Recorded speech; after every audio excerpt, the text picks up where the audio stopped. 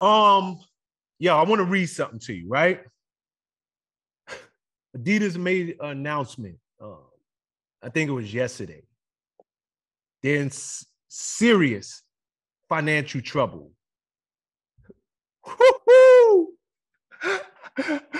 I see, boy. They're saying, yo, they're set to lose. Hold on. I want to get this right. They're expected to lose something like $1.3 billion in sales in 2023. And the company says it's because they're unable to sell off their Yeezy inventory. And ever since they dropped them, sales have been plummeted. What you think the head execs at Adidas is saying right now? Are they like, yo, we made the biggest mistake of our life? Well, Sean Prez, 3 strikes, 3 words. The Kanye effect. You know, Adidas, I got a love for Adidas because I've never had a pair of Nikes or Jordans in my life, and I've been wearing them for 44 years straight. Hold on. You never, ever owned a pair of J's or a pair of Nikes, ever. Period? No, I've been wearing Adidas for 44 years straight. If you go back and look at my old RSO 1987 one where we took a picture, I had a whole Adidas sweatsuit on and some Pat Ewins. Boston had a thing for Adidas, and I was heavy in the gang culture, and all we wore was Adidas, and I've stuck it through my whole life. A couple of times I went and bought some Nikes, and they just didn't feel right, and I ended up giving them away. So I was like, nah, I'm gonna do it because, you know, I seen some shit that I really liked. When Yeezy was at Nikes, I was mad because I couldn't get Yeezy. When he came to Adidas, it was one of the greatest moments of my life because I could rock with him. But yeah, 44 years straight. Another unfortunate situation in the culture was the whole thing with Kanye. But Kanye's a creator.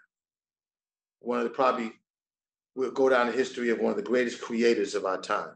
Creator, music, fashion, a creator. Top at both.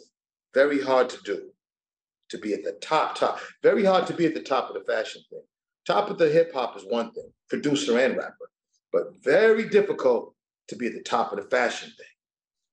That industry is held down by Italians and French, and this man from Chicago, from the Chi, shout out to all my people in the Chi, at the top of the chain in fashion when he came up. So, you know, he's made great strides. And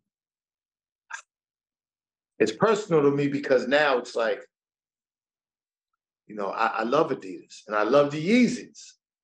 I just wish, I'm in my wishing mode now, Prez. I wish Kanye just would have kept his statements to himself. Everybody. You want to know what's crazy? Because he really put the company in a bad position. We live in a world, this is cancel culture. Everybody is woke. Everybody's socially conscious.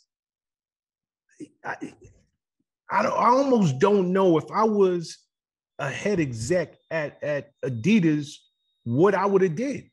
Because on one hand, they had to know stock was going to plummet.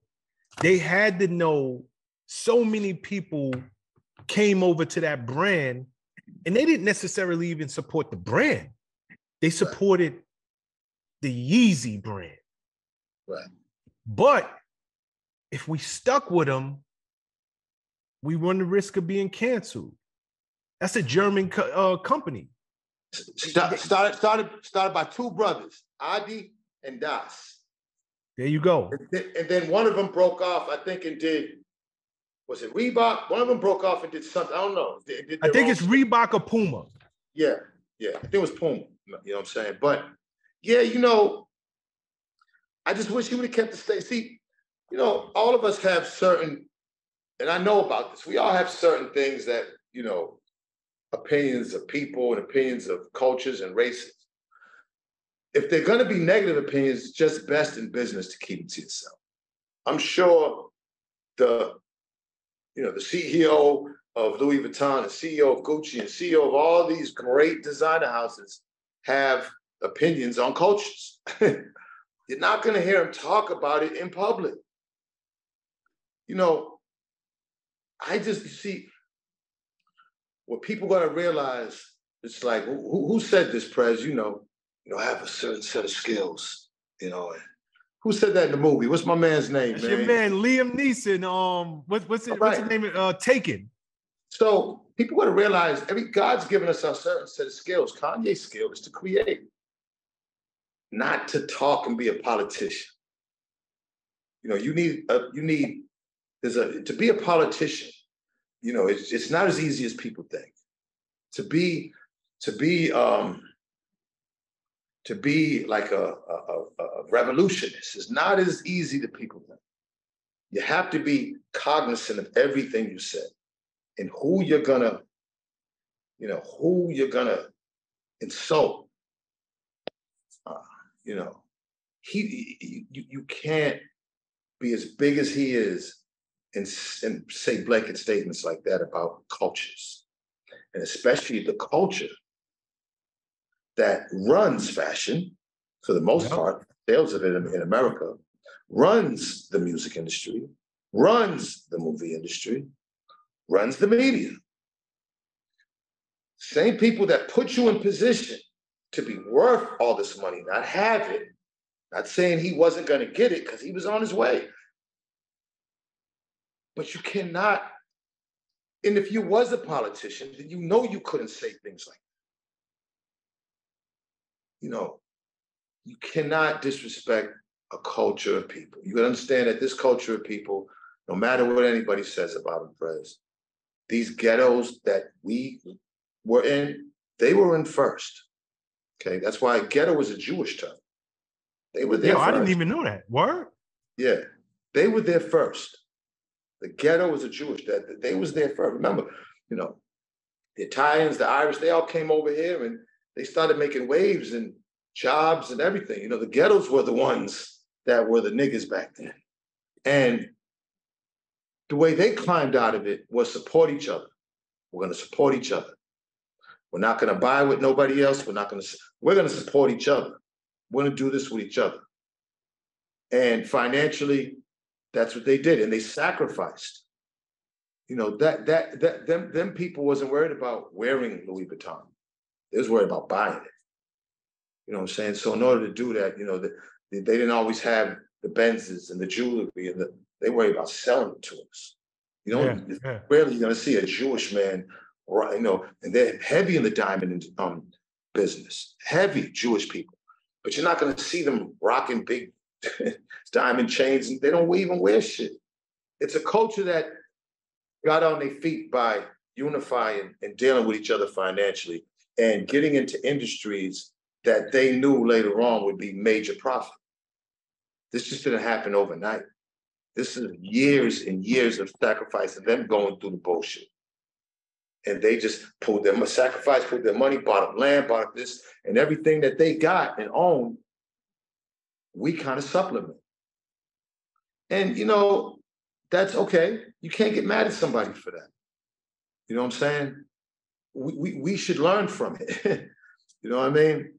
Look at in our communities. Our communities, just a few industries we're talking: cleaning, nails, restaurant. We give billions of dollars to industries that we could just be doing ourselves and selling to and building us up, but we don't do that. So we can't get mad at somebody else because they did it. Surely, Kanye, if you're in fashion and if you're in music, then you're gonna deal with Jews until you die. It's their industry. So yeah, I mean, he put himself and he put that company in a very difficult position. And I don't know what else to say. I mean, Adidas would be all right though. They've made so much money, and even if they sign chapter, I mean, listen, I don't know. You know what I mean? I can't speak for the Adidas Corporation. Like, again, it's personal with me. Because you know what I'm saying? I mean, again, 44 years straight. I know the motherfuckers only sent me 2 pairs of sneakers, all the millions of dollars that I've done with them. So, when I see other artists get deals with Adidas, I be shaking my head like, damn. The whole city of Boston, is Adidas style. You know what I'm saying? Like the younger generation is changing that. But, the old heads, We still throw threes up. All I do is throw threes. When you see me throwing up a three, it really is because it's right. If you look at my old change, the three, you know what I'm saying? I've been Adidas. Yep. I got shit tatted on me and everything. So, you know, it's a little personal with me, man. I wish it, you know, hey, listen, Kanye still is worth a lot of money and still a great creator. So he gonna be all right. I hope he's learned from this. I really have. I hope he's learned. I had to learn. I had to learn that everything that's on my mind, I just can't put out, you know what I'm saying? And I've took losses from it. So I understand, you know what I'm saying? You know, I'm sure his messages in his mind are meant to help the masses, but sometimes if they come out wrong, then it could do the opposite. What's up, guys? Thanks for sticking with me to the end of the video. Truly appreciate you. If you like anything you heard here today, go ahead and hit that subscribe button. And if you know anybody that can benefit from this message, feel free to share. Peace and love. Make every move a power move, and I'll catch you all on the next video.